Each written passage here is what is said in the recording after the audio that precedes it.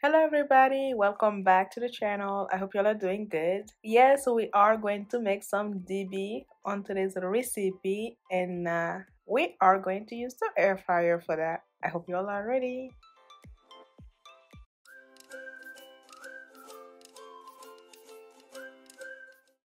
We are going to use lamb as the type of meat, but you can use beef if you want to, or maybe switch up to chicken.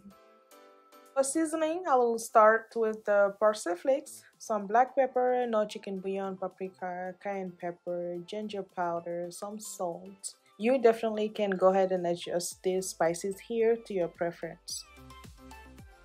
The meat is already cleaned, so I just wanted to mention that I usually do that before I start filming. It's quicker and easier that way. Also, the ingredients, they will all be listed down in the description box along with the measurements, the temperatures.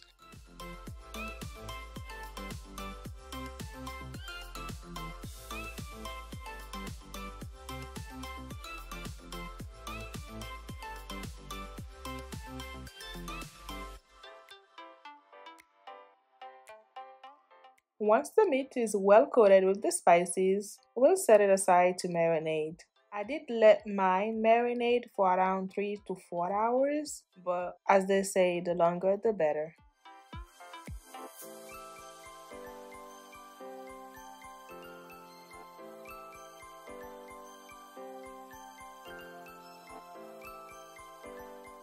All we have to do after the meat is done getting, marinated there, we'll wrap the meat in some parchment paper and aluminum foil as well, depending on the quantity of meat that you have. I doubled mine because I wanted the package to be secured before placing it inside the air fryer. We're just going to air fry this at 400 degrees for like 45 minutes to an hour. Of course, that depends on the quantity of meat that you have and also how big the pieces are.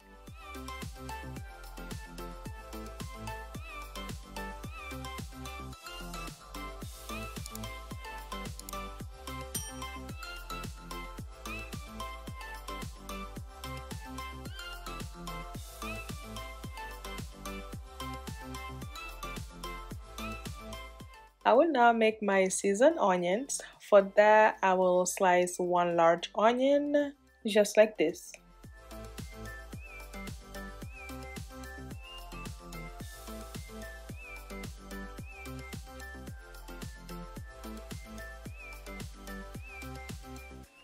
Blend some garlic just to make the homemade garlic paste.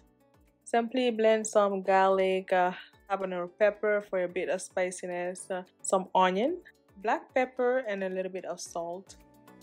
I forgot to add some salt in mine, but yeah, you definitely need some of it. And that's it for the garlic paste. To obtain something like this, now you can just store this in your refrigerator and use it whenever you need it. Easy peasy.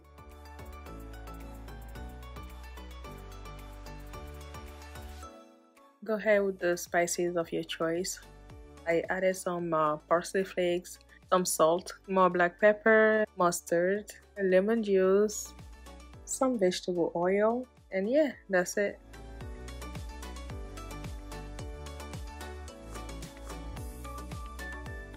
Mix thoroughly until the onions are well combined with the marinade, then set aside.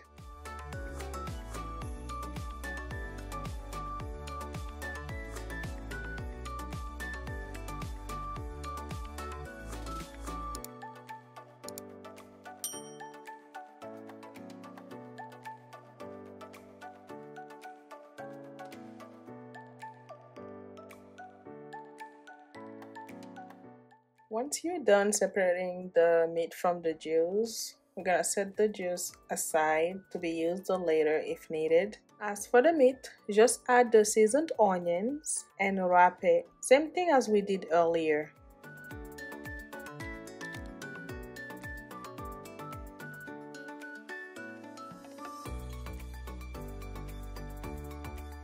The onions were a little bit too much, so I was like, let me just keep this remaining here to saute later in a little bit of oil. and add it as a side dish to the meat.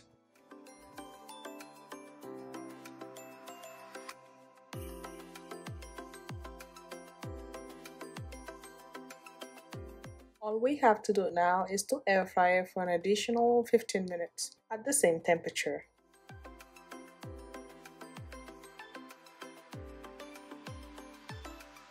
And here is how I sauteed my onions. I told you just a little bit of oil, not much.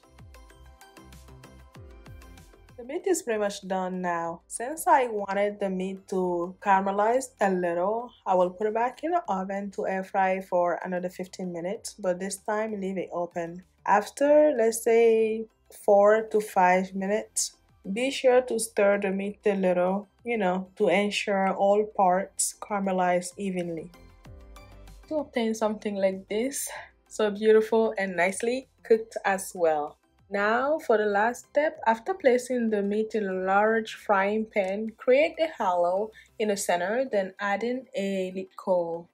Mine came in a package like this, so we're just gonna grab one. Pour about 1 tablespoon of oil over the lead coal. The oil that you will use will be the one from the meat broth that we kept aside, this one. And quickly cover with a lid and let it sit for approximately 10 to 15 minutes. And just like that, you got that smoky flavor. I paired my Dibi with some turmeric rice, but salad, aloko, some HK as well are great choices.